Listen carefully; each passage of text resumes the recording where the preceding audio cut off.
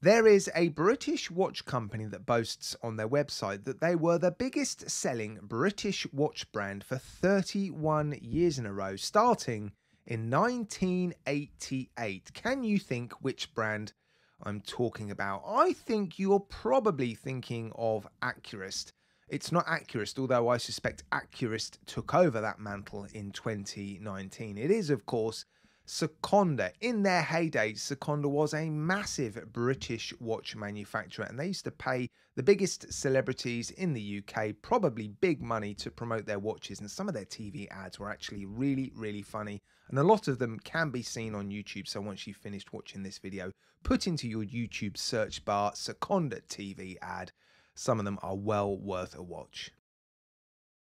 Now, they started out in 1966 by producing automatic watches in Russia. They very quickly moved to producing quartz watches in Asia. They've now diversified into smartwatches as well, but they still produce affordable quartz-powered watches. And I've bought one which is rated to 200 meters. It is a dive style watch. It's not a dive watch because it doesn't have the ISO 6425 certified rating, but it does have the ISO 22810 certification, which means during testing, this watch had to be put into a cylinder filled with water with the pressure increased to 20 atm, which is the equivalent pressure that this watch would feel if it went down 200 meters below the surface of the water, and it would be in that cylinder for 10 minutes. So it may not be an ISO 6425 certified diver, but this watch, which I picked up for less than £30, should be a fairly capable dive watch. And of course, in today's video, we're going to be putting this watch inside of Herman. We're going to be doing a lume degradation test as well. We're also going to be running over some of the basic specifications and taking a look to see if Seconda does actually produce, well, not just a lot of watches, but good watches as well. Right, and here is the watch I'm going to be showing you today. I've actually had this for a little while, and it was a viewer that recommended this watch to me during an H. Samuel sale. It retailed for £60, but they were selling it pretty cheap, actually. And so, yeah, a viewer got in touch and said, have you seen this dive style watch? 200 meters of water resistance for between £20 and £30. That's well worth a look. And yeah, I picked one up, and Herman's been badgering me ever since to get it out so he can have a play with it. So he's definitely going to be, yeah, playing with this one towards the end of the video. And what concerns me a little bit is the crown. Pull push crown on a 200 meter water resistant watch. The case back is a screw down case back with some specifications there. Look, it is a stainless steel case as well, and a very nice soft silicone strap, mineral crystal on the front. But yeah, pull push crown. If there's going to be a weakness on this watch, it will be that. But I can only test up to 60 meters or 6 atm. So I suspect this watch will survive that test. And yeah, we'll be left wondering, well, will it actually cope with 20 atm? But anyway, for now, let's just take a look at it. It's actually quite a good looking watch, isn't it? Nice splash of colour on the minute and the seconds hand, and some sort of faux patina markings on the bezel insert, aluminium bezel insert.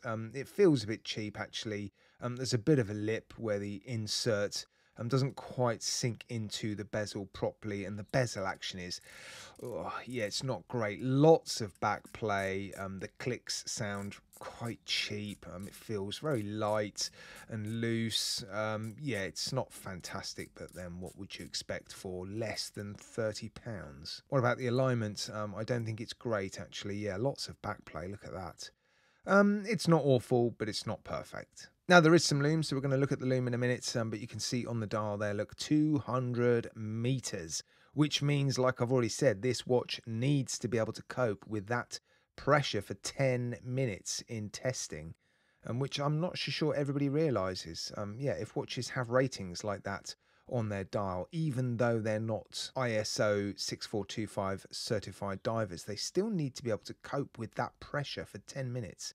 during testing. Now, the more I'm looking at it, the more I'm thinking, actually, it is quite a good looking watch. A very soft silicone strap, collected lots and lots of lint over the last 18 months. Obviously, I've cleaned it up for the purpose of this review. Stainless steel buckle, which is signed. It says stainless steel underneath. Look, there it is. And the finishing on the case seems okay. The polishing seems okay.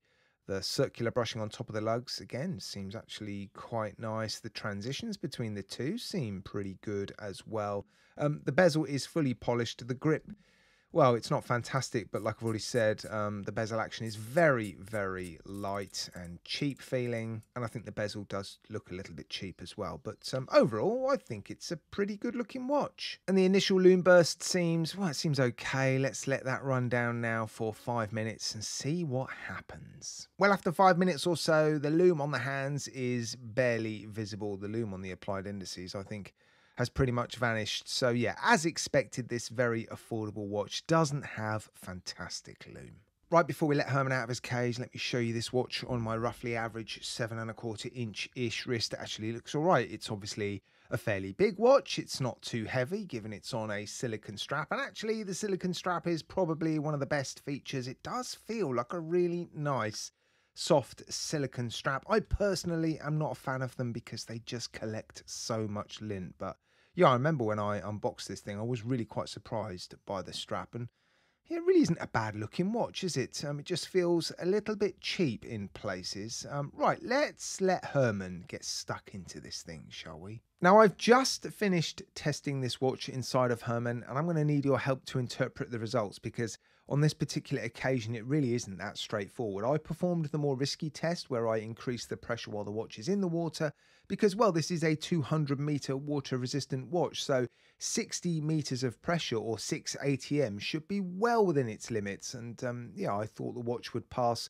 with flying colours. When I released the pressure and took the watch out after about half an hour, there were no obvious signs that there'd been a failure. But then I put the watch on the radiator to heat up the moisture inside the case. Don't forget, all watches have air inside them and all air has moisture in it. So all watches have some moisture inside the cases. And I heated it up to evaporate any moisture. I then put it back onto Herman with an ice block so that the condensation would form on the underside of the crystal. And depending on how much condensation would form, we'd then be able to try to determine or decide whether or not it had passed or failed. And there was actually quite a lot of condensation, not a massive amount, but it was quite thick and dense, and it was really quite a sort of, well, a sort of bulky patch. So I thought, well, let's have a look at this movement because I haven't actually had a look at the quartz movement, and let's have a look inside the watch. And unfortunately, it looks like when the case back was screwed on during manufacturing, well, there's a fairly noticeable kink and some damage on the rubber O-ring that basically sits between the case back and the case and creates a watertight seal.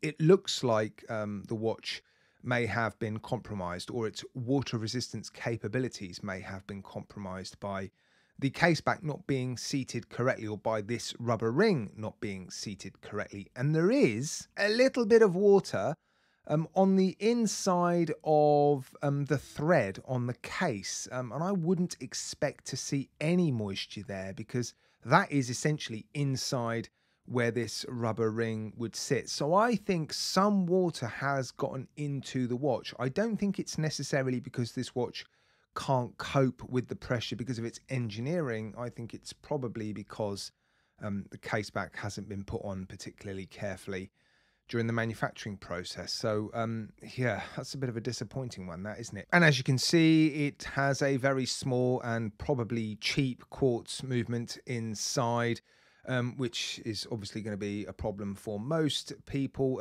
watching this video anyway. So let's get back to, do I think Seconda make good watches? Well, I've only seen one. It's okay. It's not a fantastic watch, is it? We have to remember these are incredibly cheap watches built for people who really aren't looking for incredibly well-made watches. They just want nice looking watches for as little money as possible. So I'm not expecting anybody that's watching this video to fall in love with Seconda watches. I suspect some of their watches are very, very nice, but this particular one, yeah, it might be worth £30 because, well, it's a fairly nice looking watch and there are some strengths to it, but overall, yeah, there's a lot more watches out there that I think I would rather spend my £30 on. So yeah, I might get some more Secondas in the future. And if you've seen a Seconda that you like the look of, let me know. I might, yeah, I might get it in. All right, guys, thanks for watching. Take care. Look after yourselves. You'll see me again, and Herman probably very, very soon.